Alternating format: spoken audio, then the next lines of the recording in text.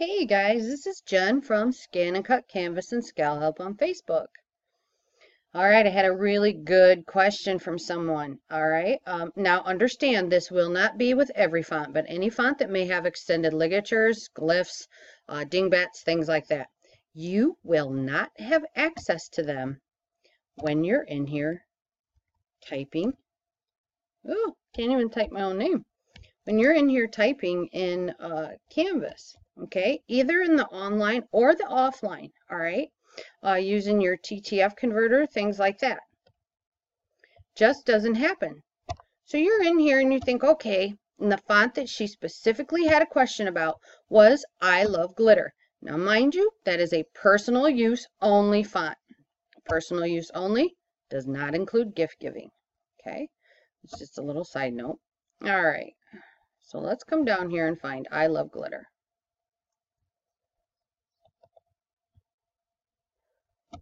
Here we go. This computer. Come on. All right. So I Love Glitter right here. So let's get this changed.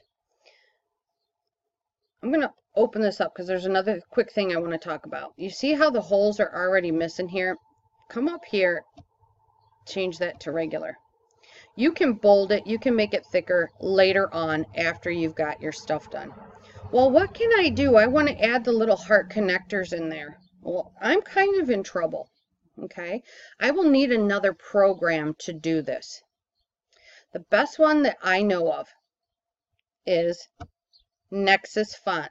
I do have the link for all of you that are in my group because, again, this channel is for the members of my group.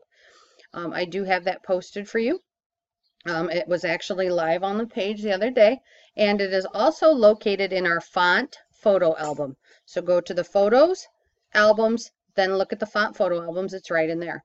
All right, selected. I'm going to hit the I, and that brings up I Love Glitter. So let's click on that. Okay. Well, big whoopty crap. Doesn't do anything, right? Nope. You double click on it, and it brings that up.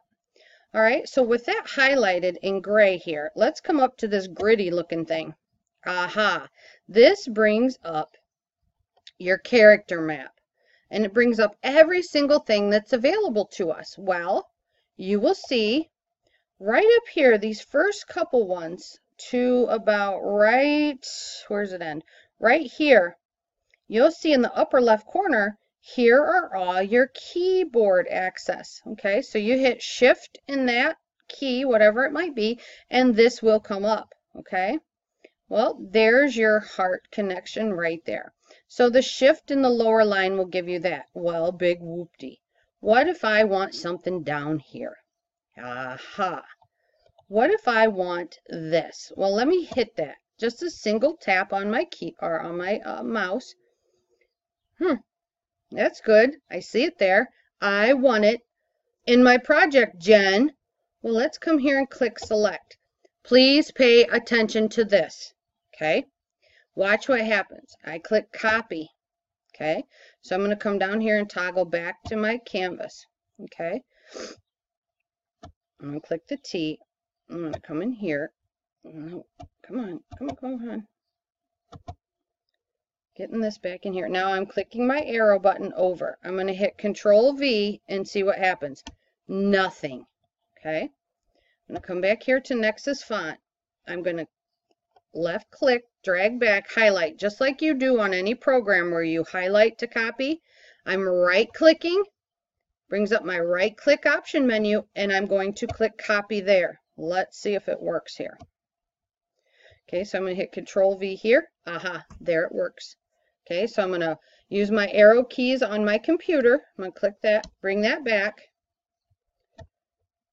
Okay, and I will tell you, this can be a little glitchy. Okay, so if it starts to not work for you, just keep working with it. You may even want to shut, if you've been working in program for a little while, try shutting it down and restarting. It will work for you. Okay, just like I'm doing. I'm doing nothing fancy. I don't have a special brother canvas program. Okay, let's come process overlap, weld.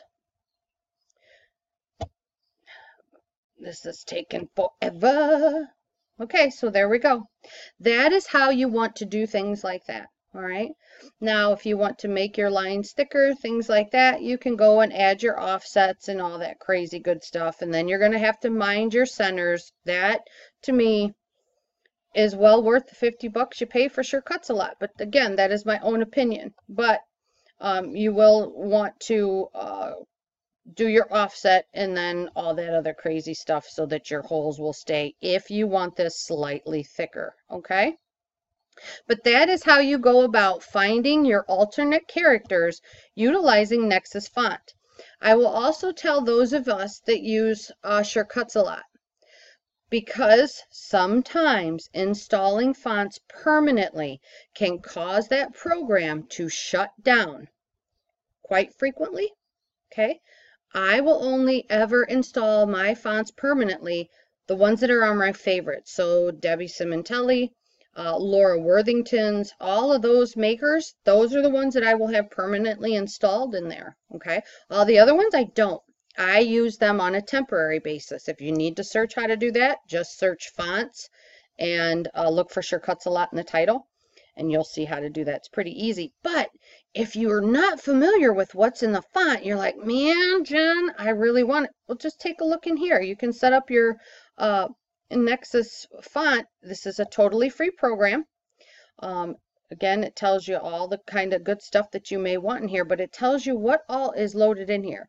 See, in ScanNCut a lot, we have this inbuilt into our actual program. So let me actually pull up. I'm going to pause and pull up ScanNCut a lot. Okay, so I have it pulled up. Let's start typing here. Oh, let me back. See this. Let's do that. So there's Jen. Okay. Let me bring this little guy back here. Now, if I wanted to come over here and add anything, you see this panel is exactly what Nexus font brought up.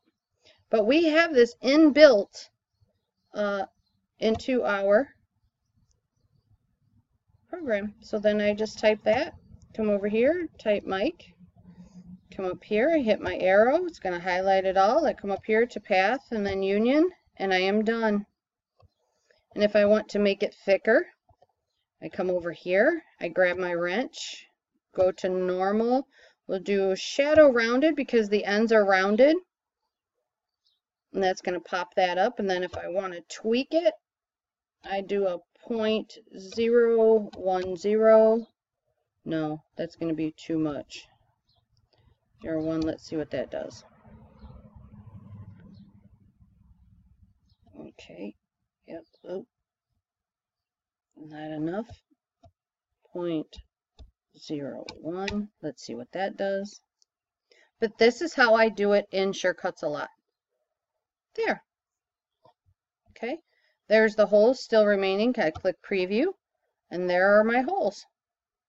Okay, that's just the difference between the two programs. Okay, for those of you that don't understand the difference, that is just a for instance for you. Okay, and those of us that have ScanNCut a lot, this is the reason. If you want to get the Nexus font, it can actually help you catalog if you want to add all of your fonts in here. And you can put them into categories and things like that. Okay, it's totally up to you because it's free. All right, guys, if you have any questions at all, you will only find me over at ScanNCut, Canvas, and SCAL Help on Facebook. Thanks a lot, guys.